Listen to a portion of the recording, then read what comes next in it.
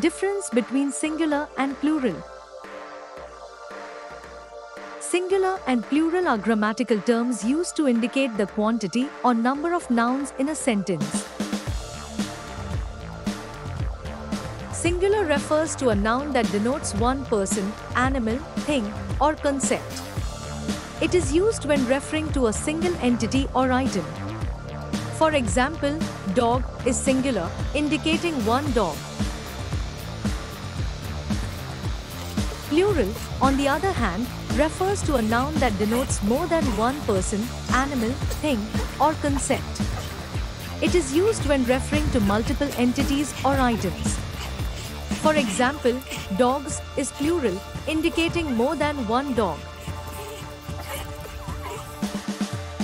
In English grammar, the distinction between singular and plural affects not only the form of the noun but also the form of associated verbs, pronouns, and determiners. Singular nouns typically require singular verb forms and pronouns, while plural nouns require plural forms.